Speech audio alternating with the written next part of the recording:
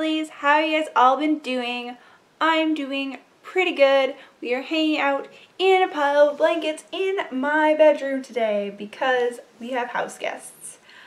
We are going to do a review on Magonia by Dahvana Headley. I'm just making it up now. I have no idea.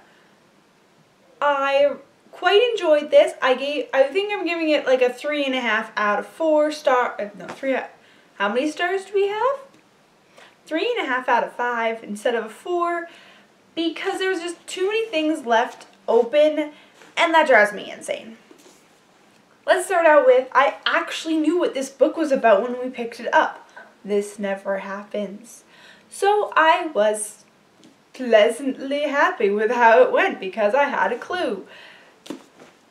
What's with that? Who knew that it'd be way more exciting to know what your book's about? So it starts out with a girl who has always had breathing difficulties and the doctors have said you won't live forever. She has many times been told she'll die by the time she's insert age here. She's almost at her 16th birthday and things change a lot.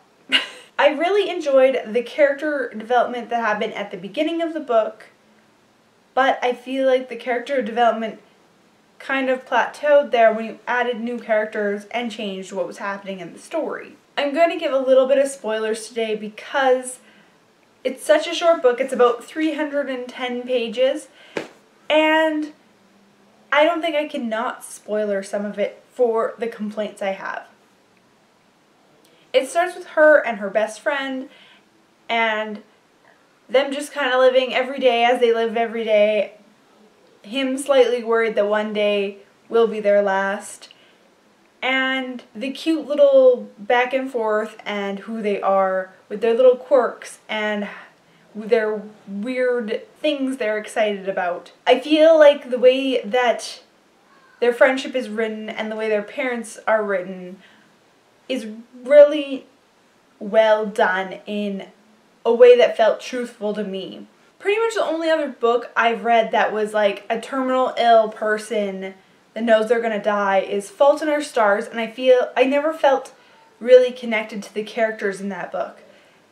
In Magonia, I was very connected and very sad and had all of the feels when it had to do with her being sick and things happening and how it affected her family and her best friend. And so I really enjoyed that, but then it changed, which this book was to do. It was her whole life she lived with these breathing difficulties, and then it all changes. She sees a boat in the sky, and that changes the whole world for her. She gets taken up to the boat and finds out that she's not a normal human. She's part of Magonia, and that's where it starts getting confusing because I feel like not enough was explained, too many storylines were left hanging,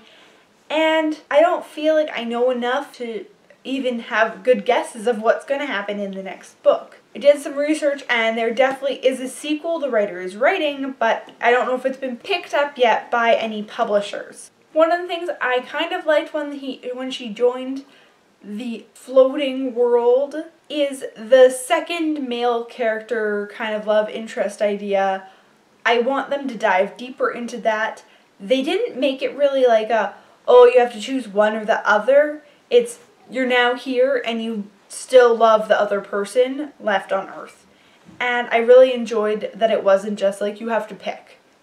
The only choice that she ends up having to make is if she's going to follow herself or she's going to follow her mother. Her surprise, you have a mother you didn't know you were adopted kind of concept. I want to see where they're going to go with the different characters and how they're going to more explain the different levels of the world of Magonia. Because I'm still really confused about how they're split up and exactly what each level of the beings are. These people are part bird, but there's like different levels of being part bird, like being able to go completely into bird shape and then being out of it you're kind of humanish but also with feathers and skin colors. And I'm not sure if everybody who's like a human on board could also change into a bird.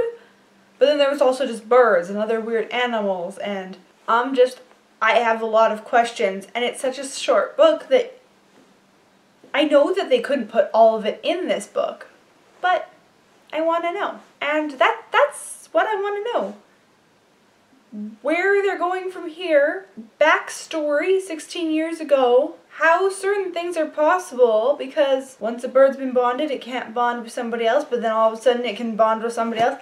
Please tell me, is it genetic? Who knows? Let's find out.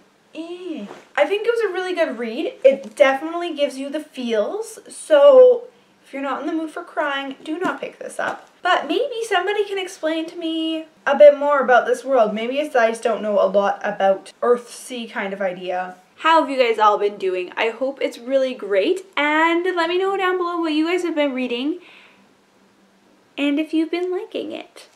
I am going to get back to reading Golden Sun by Pierce Brown and then onwards with my June TBR. Hopefully you guys are doing great, and I'll talk to you next week. Bye!